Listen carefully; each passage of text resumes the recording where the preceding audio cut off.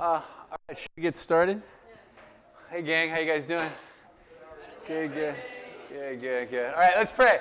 Father God, thank you for this day. Lord, thank you for your word. And Lord, just the upcoming vacation for everybody. Hooray. And Lord, I just pray keep everybody safe and bring everybody back safe. In Jesus Christ's name we pray. Amen? Amen.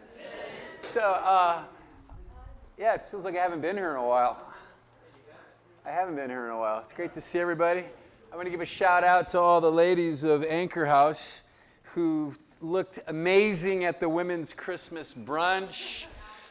Also the gals that sang at the Christmas brunch. You guys were great. Like, I was actually pleasantly surprised, a little blown away. And I was like, wow, you guys are like actually really good, you know? Like it was great. You guys were great. And then it made me realize once again what I said, I think last time I was here. Yeah, we're going to miss you guys when you're gone, even over Christmas. It's kind of like all you Anchor House people are kind of like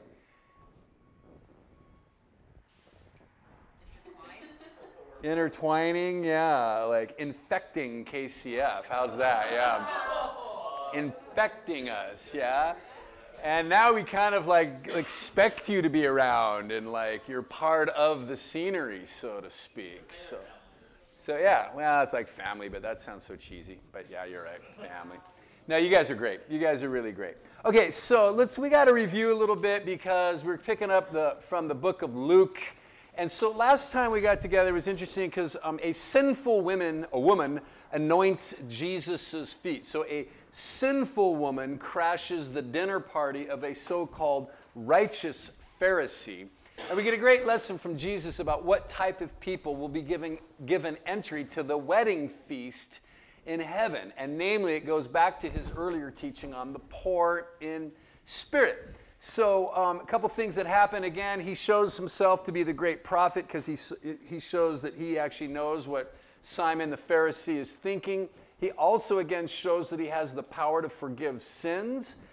Because remember, he says, your sins are forgiven, and everybody probably goes, oh my, whatever. And then the last line in last week's teaching, or God, 2 weeks ago, however long it's been, is verse 50. Jesus said to the woman, your faith has saved you. Go in peace. Yeah, just seeing if anybody's listening. Now, I heard a great sermon last week on peace. It's just really good. Seeing if anybody's paying attention is all. Yeah, I know nobody was there. Yeah, that was a joke. I preached on peace. Whatever. By the way, you know, Martin Luther, I don't know if you know this, the start of the Reformation started because the Catholic Church had kind of faded back into works righteousness. In other words, you gained entry into heaven based on what you did. Or even, did you know that right before Martin Luther started the Reformation, actually Martin Luther didn't start the Reformation, but right before, when all that was going on, did you know the Catholic Church had a way that you could pay money to have your sins forgiven? And so they were going around collecting money, and they would actually figure out based on how much money you were worth and how bad a sinner you were, how much you had to pay to get into heaven. Isn't that nuts? And Martin Luther's one of the guys that kind of put an end to all that. And I'm surprised he never noticed that this verse 750, your faith has saved you. Because we believe that we were saved by faith and faith alone. And he actually, it was a line from Romans that opened up his mind. But when I read that, yeah, it's saved by faith and faith alone. Okay, so we've just had a couple stories that sort of featured women, and particularly this one, this sinful woman.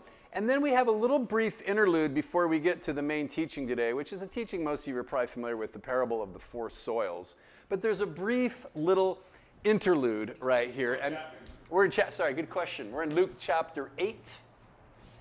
And there's a really brief little interlude here, but before we even read this, I just want to submit to you that the society we live in right now, one of the things I think it does very poorly is it holds history and historical people to the same standards of the 21st century. For example, you know, everybody wants to cancel, I love that word, cancel George Washington and Thomas Jefferson because they were slave owners, and therefore they want to like throw out anything good they did. And that kind of misses the main point of history because slavery has been around since the very beginning of mankind. And you'd have to virtually kind of write off everybody in history if that were the case. Does that make sense? And so I'm setting you up for what we're about to read right now. And that is looking back through our 21st century eyes on what gets said here in the first few verses of chapter 8. We kind of need to more consider what was actually happening around that time. So let's read chapter 8, verses 1 to 3. After this, Jesus traveled about from one town and village to another, proclaiming the good news of the kingdom of God. And the 12 were with him, and also some women who had been cured of evil spirits and diseases. Mary, called Magdalene, from whom 7 demons had come out, Joanna, the wife of Chuza, the manager of Herod's household, and Susanna, and many others. These women were helping to support them out of their own means. Now, what I want to point out to you today is how radical that was at the time. Does that make sense? Women weren't accounted for much of anything back then. A rabbi would never stoop to teach a woman. Does that make sense? Let me say that again.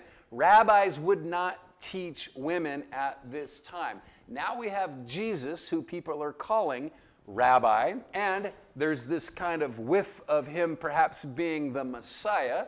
He's now proven in the last story that he's also a prophet. We got a prophet, Messiah, rabbi, and he is counting women in his inner circle. So what I want to point out to you is that was considered radical for the time. So the reason I like to say that is because if you've all heard the critiques of Christianity that we all, what's that TV show that they say Christians are like, where they all wear the bonnet? Anybody? Bueller? Famous TV show. Handmaid's Tale. Handmaid's Tale. No. Handmaid's Tale, where all the women are subjugated and they're only good for giving birth or what have you, this and that. And people think, oh, that's what Christianity's like. And they have no idea that Jesus at the time, what's that? Christianians, yeah, Christianians. They have no idea that Jesus, at the time he was walking around, would have been considered a radical, they didn't use the word, but feminist. Does that make sense at the time? And so, we look at some of these women who accompanied him. Mary Magdalene, contrary to public opinion, there's no evidence that she was a prostitute or even that she was a woman of loose morals. In fact, this is really only the only pre-resurrection appearance of Mary Magdalene. Now, Mary Magdalene's she's gonna feature large in the resurrection story, but it's possible that she was, in later years considered a woman of ill repute because she's not tied to a male, like a husband or a father, but she just sort of appears. And independent women of that time were supposedly of ill repute. In fact, some scholars have looked back and they blame specifically Pope Gregory the Great in the 6th century, who preached a sermon with the idea that there was 2 Marys in the Bible, a good Mary, that would be who? Oh. Mother Mary, right? Yeah, the Catholics get it, and a bad Mary, right? But I'm just letting you know, that's not really true. There's really no historical evidence that this gal, Mary Magdalene, was anything other than a perhaps successful businesswoman or something like that, okay? Then we have this gal named Joanna, and I don't know if you read between the lines right there, sort of the small print, the wife of who? Who's a great name, but the manager of Herod's household. So her husband is right in the thick of the so-called king of the Jews, Herod, right? Well, I don't know if she was Roman, but she was probably wealthy and well-connected anyways. It's possible that she was a Roman, but we don't really know that. In fact, I haven't looked into that, but I didn't find nobody said that, yeah? As it turns out, she's going to be one of the women listed at the empty tomb, which kind of makes you wonder, she's out running around all over the place. But it's just kind of interesting. She's an interesting person. And then we have Susanna and many others. Susanna, like Mary, is not listed as being married, but you got to love this idea. These women were, and this is really important, they were helping to support them out of their own means. That's interesting. These are independent women that seem to have their own finances, and they're probably helping out with everything that is going on, both financially and personal service. So it's interesting that in the context of all of this, Jesus continues to reach out to the poor in spirit, the lepers, the outcasts, those who are suffering, those who've been abandoned, and it seems to be this clump of independent women that have glommed on to Jesus. He has received them and is teaching them, which no other rabbi would do. And I just want to pause there for a second and say, that's pretty freaking awesome. It's quite interesting at that time that they could earn more than enough to provide for themselves. I know, it is interesting, yeah? And we don't know exactly how. I mean, all through the book of Acts, we have a number of independent business women that financially support the ministry, yeah? How do they do that while they're following Jesus? That's a really good question, yeah. Well, some of them might have, what do they call it? I don't want to use the word dowry, but, you get like a trust or something, where you have steady income. Maybe your family owns land and you get a stipend or something like that, yeah?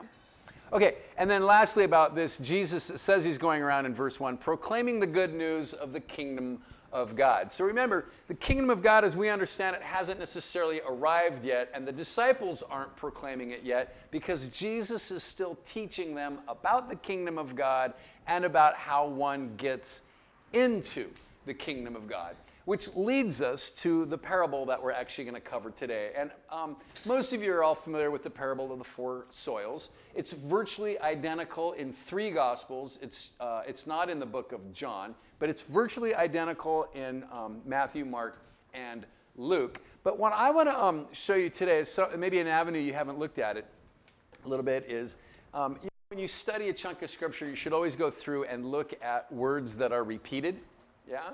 And so for your benefit, I did the hard work for you because that's why they pay me the big bucks, which is to do the work for you. I went through and highlighted a bunch of verses that go like this, and then let's see if maybe there is a message behind all of this. So like in verse 8, when he said this, he called out, "He who has ears to hear, let him hear."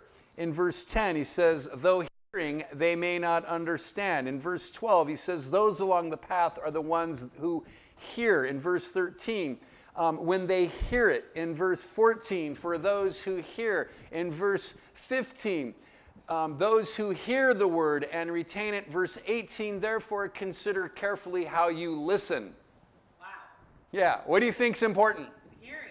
Yeah, listening to what Jesus said. Remember, this theme seems to be coming up all the time through the book of Luke. There's the miracles, and everybody's like, wow, look at that. But he's always leading people to listen to what he is saying, okay? So let's listen to what he says. Here's the parable, verses 4 to 8. While a large crowd was gathering and people were coming to Jesus from town after town, he told this parable. A farmer went out to sow his seed, and as he was scattering the seed, some fell along the path, it was trampled on, and the birds of the air ate it up. Some fell on the rock, and when it came up, the plants withered because they had no moisture. Other seed fell among the thorns, which grew up with it and choked the plants. Still other seed fell on good soil, and it came up and yielded a crop 100 times more than was sown. When he said this, he called out, "He who has ears to hear, let him hear." Okay, so it's a parable. Is everybody super familiar with this? Is anybody like, gee, I've never heard this parable before? Okay, I figure you all, if you've read any part of the New Testament, you're probably familiar with this, right? A parable is always like kind of a short story where you connect a truth that most people would be familiar with, and you connect it to a spiritual reality. In fact, a better way to put it is you take a spiritual truth and you connect it to a physical reality so that we would understand it. If you've ever seen me preach, I do it all the time. I tell stories, and then I teach a Bible lesson, and then I go back and I apply the Bible lesson to the story so that we all might walk out of church and go, oh yeah, those Bible passages pertain to my life as well. I always like to give people a warning, though. You don't ever want to read too deep into every single word in every single parable, because then you get into, well, what does the moisture represent? And what does that represent? As if every part of the parable, usually behind every parable is a central teaching, and you're better off to just focus on that. Okay, so it's interesting. He says, whoever has ears to hear, let them hear. And then nobody really seems to say anything. From the other gospel accounts of this, what happens next is the disciples go away with Jesus, and only when they're alone with Jesus does the story pick up. Verse 9. His disciples asked him what this parable meant. He said, the knowledge of the secrets of the kingdom of God has been given to you, but to others I speak in parables, so that though seeing they may not see, and though hearing they may not understand. Okay, what's going on here? First of all, I find it actually a little comical, because if you notice what happened here, Jesus tells this parable, and he goes, you who have ears, you should hear. And it looks to me like the apostles are like, yeah. And then it's not until they're away from the crowd, somebody goes, hey, Jesus, just in case, Matthew here didn't really understand the parable, maybe you could explain the parable for him. Does that make sense? I think they kind of faked like they knew what the parable was about, but they really didn't have any idea. And they wait till they go aside, which, by the way, it's kind of cool that like we get a personal explanation from Jesus right now. But it does have this little interesting part about being the secrets of the kingdom of God have been given to you, but to others they will see, but not. Those seeing they won't see, though hearing they may not understand. It's just a basic teaching on faith and grace that comes with faith. If you seek God and you are truly humbled and you want to know from God and you don't have a personal agenda for personal pride or power or money or whatever, then God seems to reveal everything about his kingdom to you, yeah? But for those who are hard-hearted, which is going to get right to the story, the parable that we're getting into right now, they will be forever seeing but never understanding. And the reason I bring that up to all of you in this room is because, quite frankly, your unbelieving friends sometimes wonder why you waste your time being a Christian. They don't see it. They don't understand.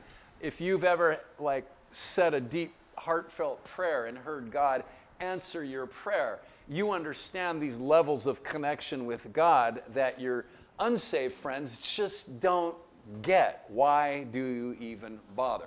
So let's get to the explanation now of the parable. Okay, verse 11 and 12. This is the meaning of the parable. The seed is the word of God, and those along the path are the ones who hear, and then the devil comes and takes away the word from their hearts, so they may not believe and be saved. Now, you guys are too young to remember Flip Wilson, but you might remember his saying. He used to say, the devil made me do it. Have you ever heard anybody say that? Yeah? Yeah, okay, yeah. Here's the thing here. I wouldn't give too much credit to the devil here and the enemy. I think it's more, because the deeper teaching of the story is about what you hear, and the heart is sort of your level of understanding. And this seems to be a picture of a hard heart. And this is why. Someone who has a hard heart is exposed and vulnerable to all who oppose the mission of Jesus, whether it be Satan or just simply the world's system. And John MacArthur says, where's Cooper? There he is. That this can be really true of even people who look religious. They have a hard heart, like Judas, yeah. They do religious things, but their hearts are actually far from God. And when the Word of God gets preached, it just lays there on top of a hard heart, just the way the Word of God would lay, or just the way a seed would lay on a hard road. And then it's vulnerable. Vulnerable to be snatched up by the enemy, vulnerable to fall for the temptations of the world. It has no salvation. That person has no, what's the word I love from the King James? Quickened life. They haven't been, so to speak, resurrected. They haven't been enlivened yet by the Holy Spirit. And so they're vulnerable to every weird teaching of the world and the wiles of the enemy. And then you get to verse 13, the rocky soil. Those on the rock are those who receive the word with joy when they hear it, but they have no root. and they believe for a little while, but in the time of testing, they fall away. I see a lot of this, unfortunately, and you will too in your life. In my 30-odd years of being a Christian, as being someone involved in church, and my 20-odd, 25 years of being a pastor, and that is that person that shows up to church.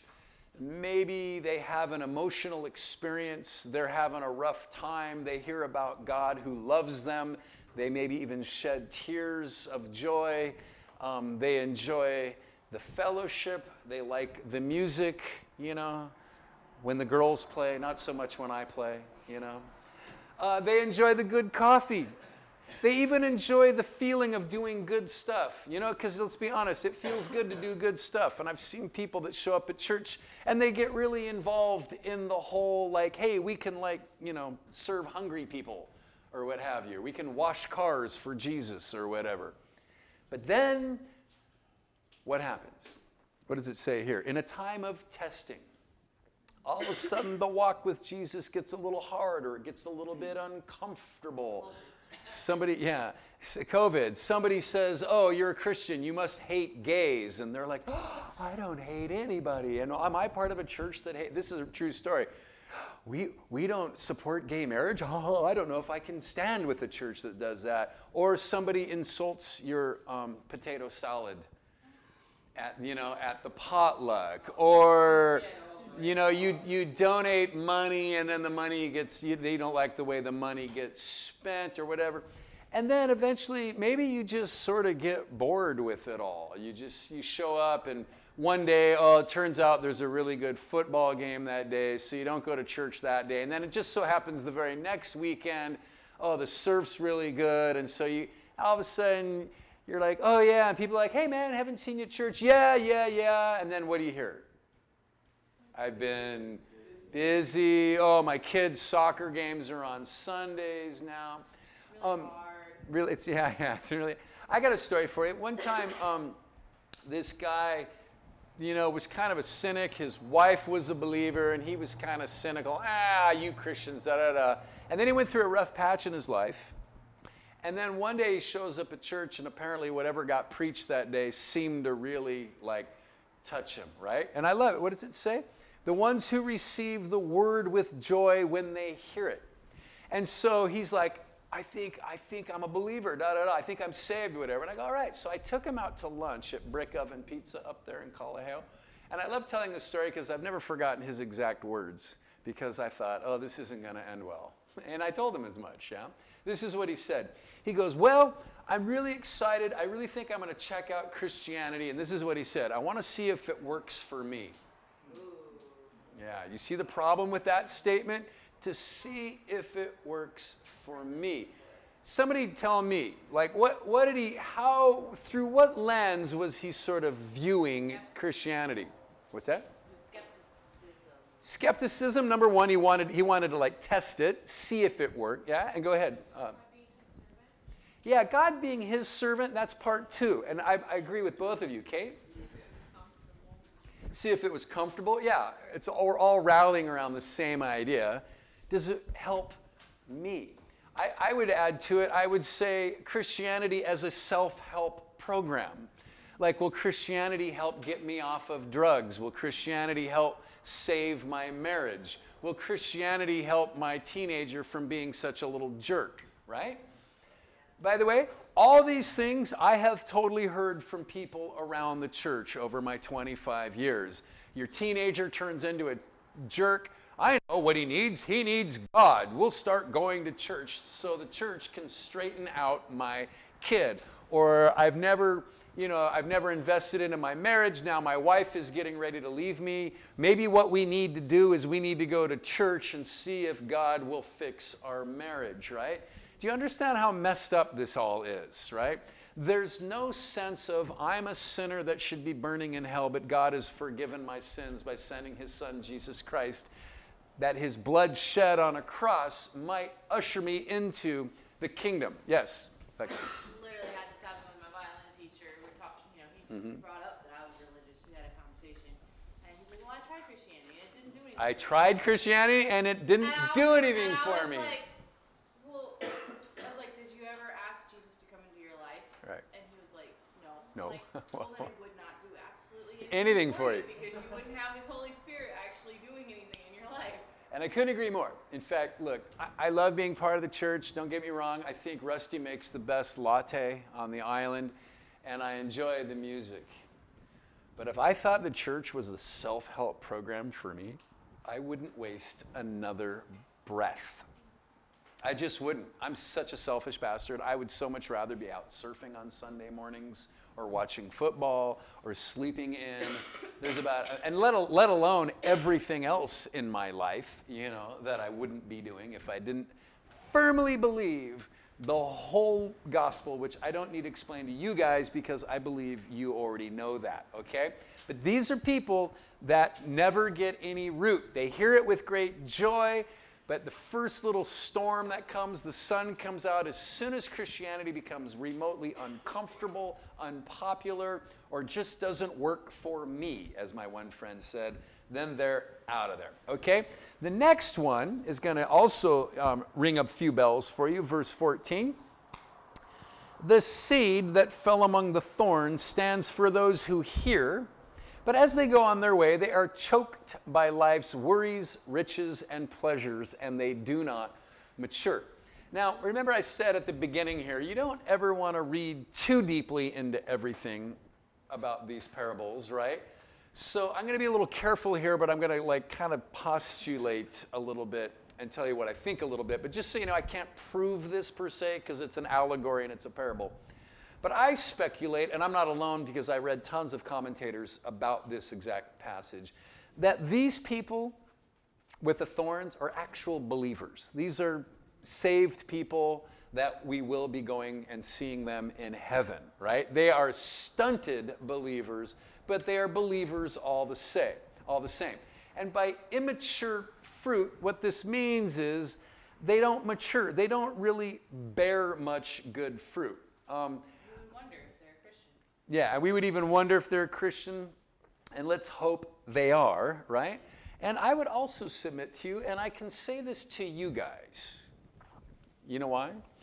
Because I don't mean to blow smoke at you. I don't mean to,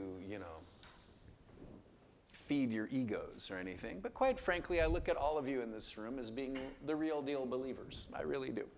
I think the fact that you sacrificed whatever you sacrificed to come here for a year to sit and listen to people talk about the Bible and Christianity and ethics like you did this morning and whatever, and serve, and I can speak, where's Abba and Emma, when we go up and we did awkward worship one time together with no sound system, and yet you're not like, I'm out of here, you're still trying to do this.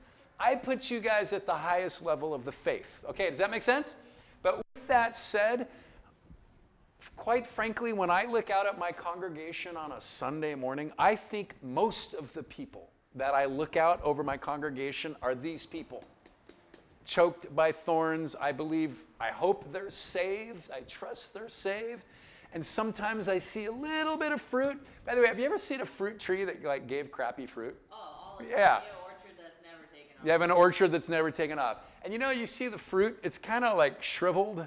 And it's supposed to be like an apple tree, and you pluck the apple and you try to bite into it and it's like dust. I hate to say it, but unfortunately, most Christians I know, that seems to be their life, right? Just never really a lot of fruit. In fact, I did have a story here for you. I want to share one with you. This guy by the name of Jim, I don't know if I shared this story with you before, but his wife had always been super pulled in at church. She drove the junior high and high school van for decades. I'm not kidding, right? She helped out with everything. She helped in the kitchen. And her husband, Jim, was always really cynical and and he would come to church maybe 3 or 4 times a year. He was a surf guy that I knew really well from the surf life or whatever. And whenever he'd show up at church, can I just do a demonstration of what Jim was like at church? He'd always be kind of like,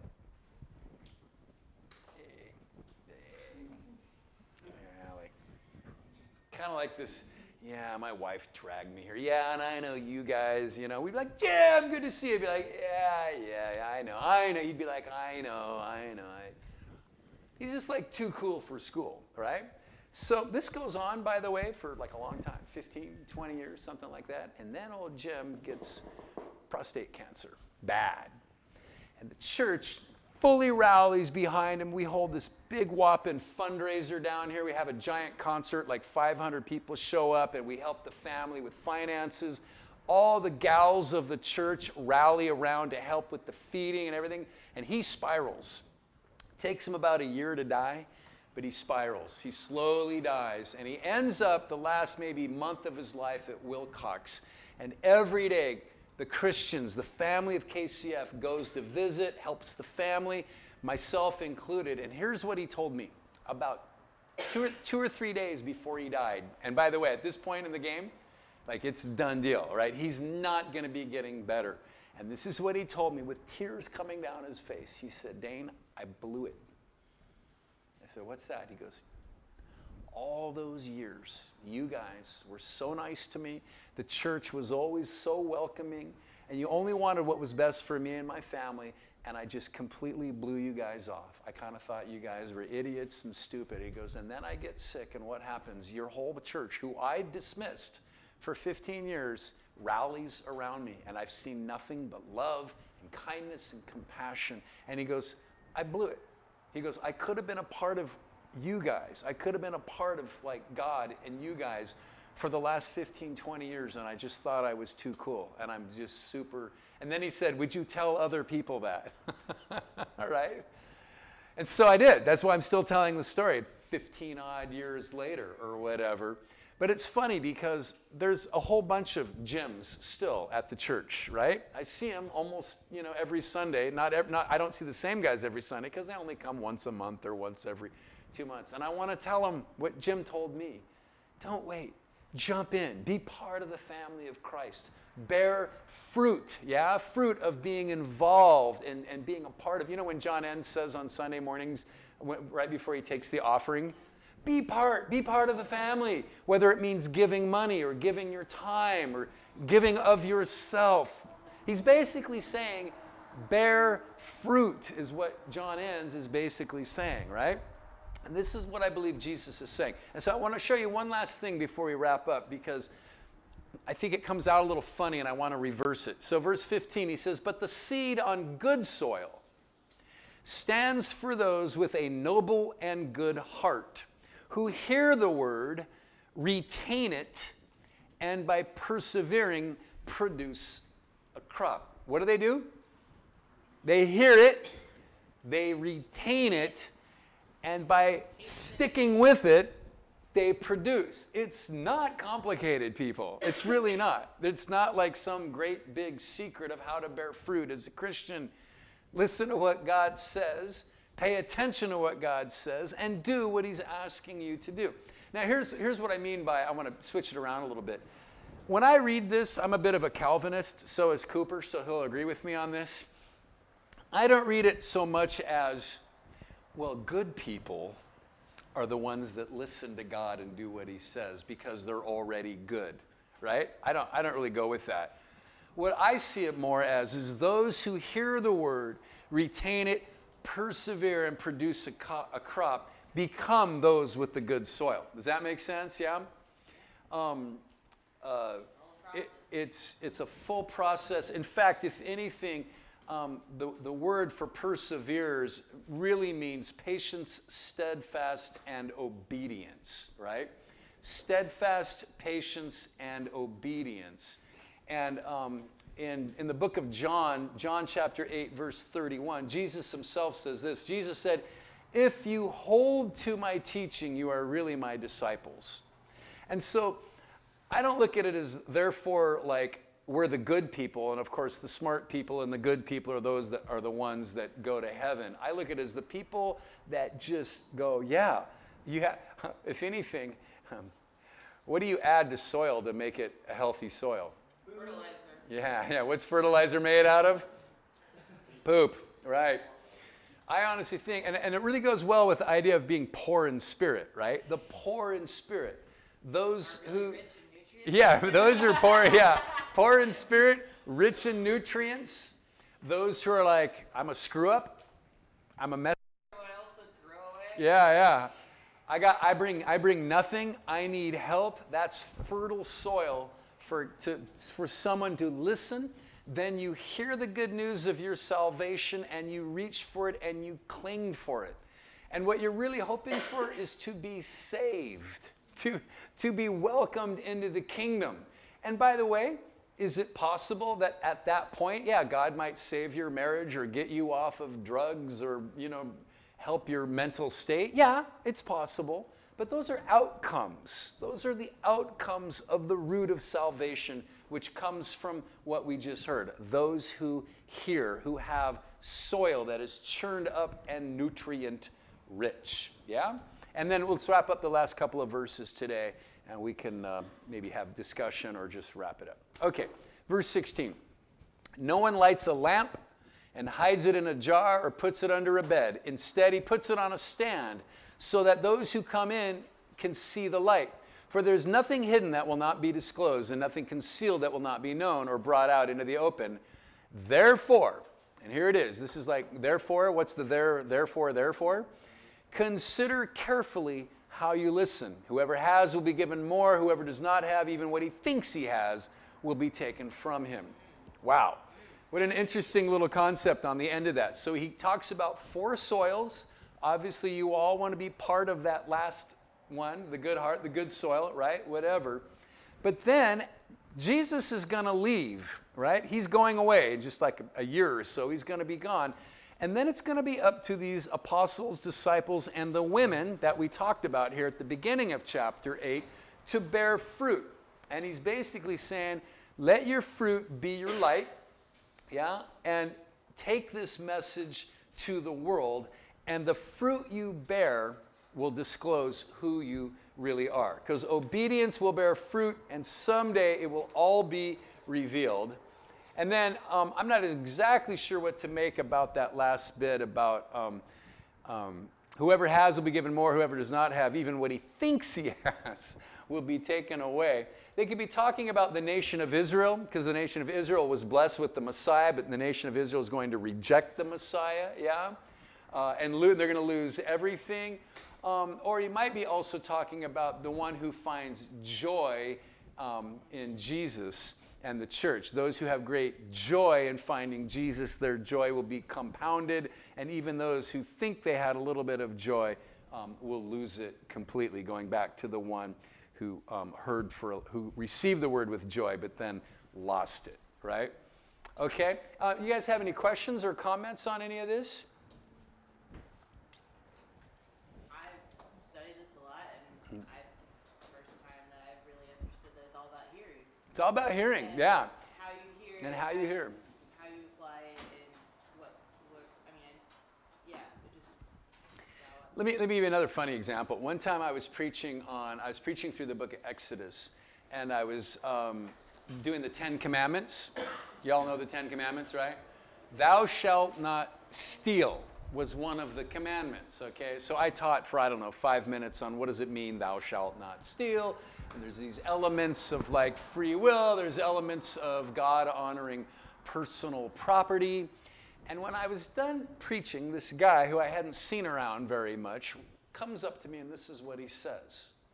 He goes, so if I'm hearing what you said correctly, he said, what you're telling me is, if somebody votes for Obama, knowing that voting for Obama will continue to get him more welfare checks, then that's stealing.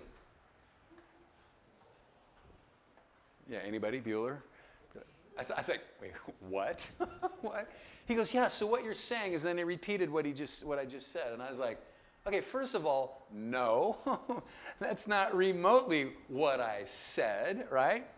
But you see what's happening right there? Basically what happened to this guy was he showed up at church with some kind of political agenda. I think to him, Jesus was a Republican. Does that make sense? Yeah?